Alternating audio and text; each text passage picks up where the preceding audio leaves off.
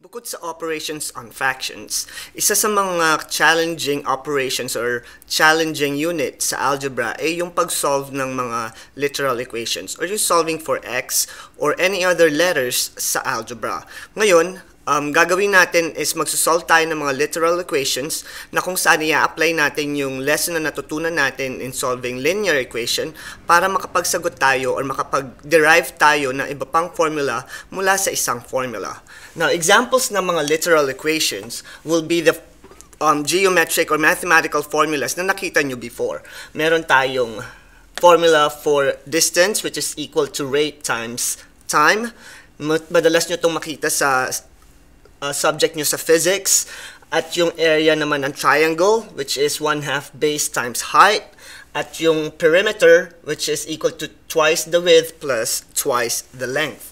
Now, ito yung mga example formulas lang na nakita nyo before at mas marami pa kang formula kayong makukuha or makikita sa mathematics. Now, ito yung mga formula or literal equations in algebra na tinatawag na gagamitin ko para maituro ko yung pag-isolate ng isa sa mga letters dun sa formula para makapag-derive tayo ng isa pang formula.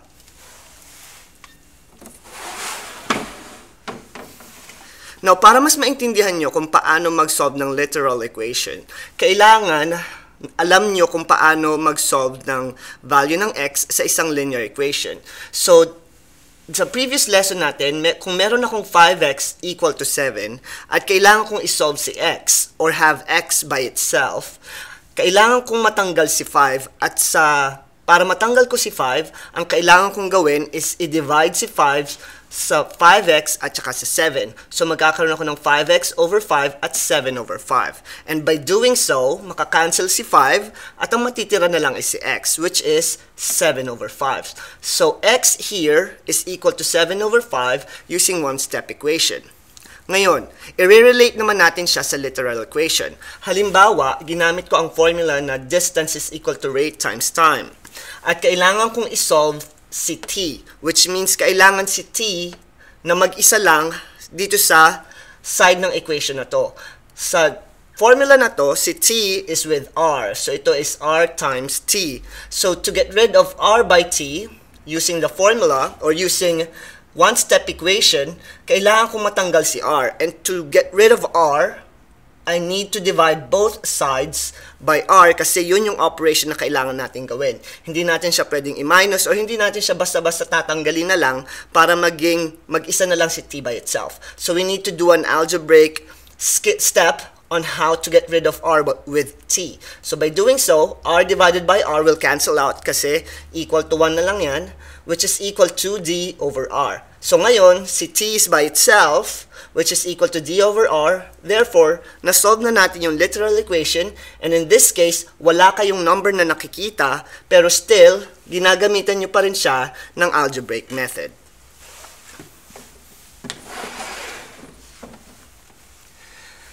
Now, iba pang uri or iba pang ways ng pag-solve ng literal equation involves different algebraic steps.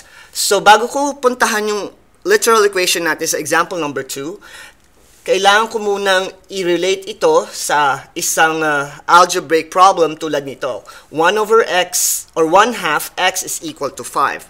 Now, kung ang goal natin is to have x by itself, which means we're solving x, we need to get rid of 1/2 by x.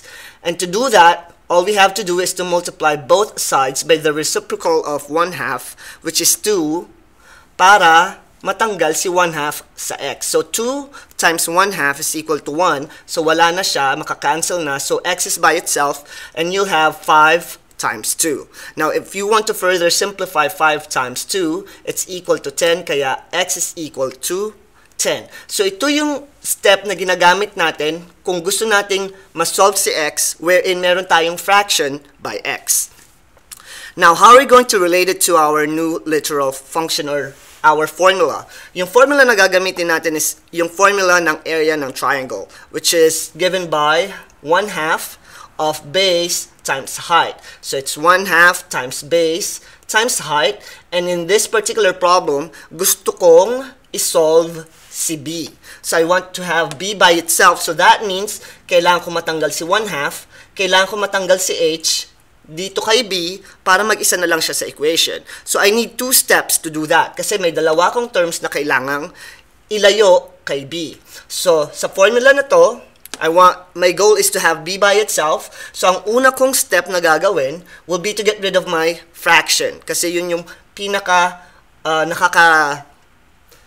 eyesore dito sa ating formula para B will be by itself. And to get rid of 1/2, we need to multiply both sides by its reciprocal, which is 2. So, multiply 2 kayo sa A, mag-multiply kayo ng 2 dito sa side na equation, and by doing so 2 times A will be 2A, and 1/2 times 2 will cancel out, and you'll be left with BH.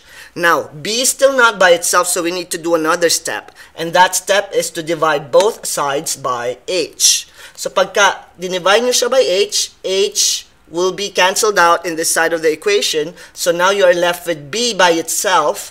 So, ang ating equation ngayon will be 2A all over H. So, ito yung ating solution for B. So, nakagawa na tayo ng dalawang formula. Isa, paghanap ng area given the base and the height. Ngayon naman, hahanapin naman natin or gagamitin naman natin itong formula na to na kung saan hahanapin natin yung base na ang given naman is yung height at saka yung area ng triangle. So, yan yung isa sa mga importanteng gamit ng pag-solve ng literal equation para makapag-derive kayo ng iba pang formula mula sa isa pang formula.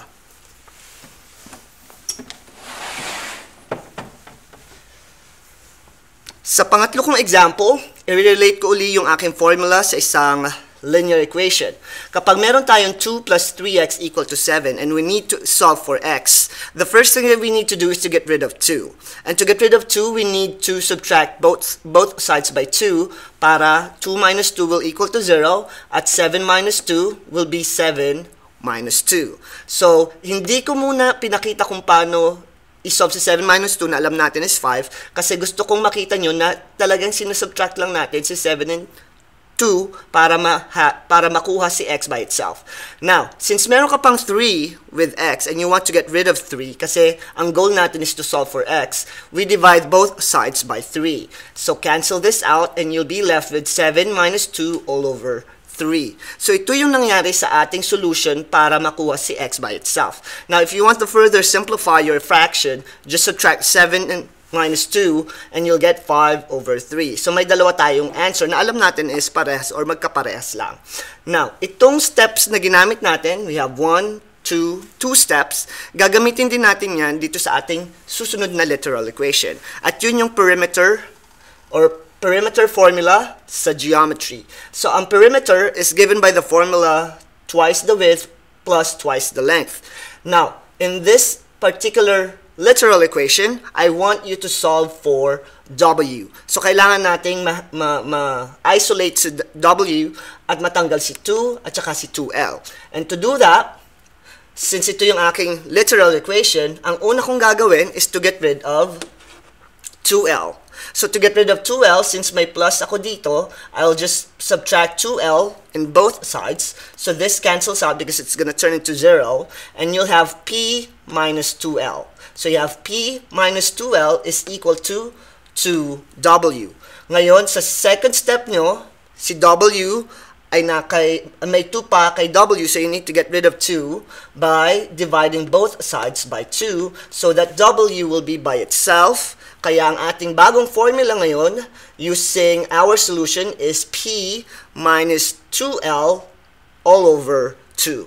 At yan yung pag-solve ng mga literal equation na associated sa mga operations na ginamit natin in our previous lesson.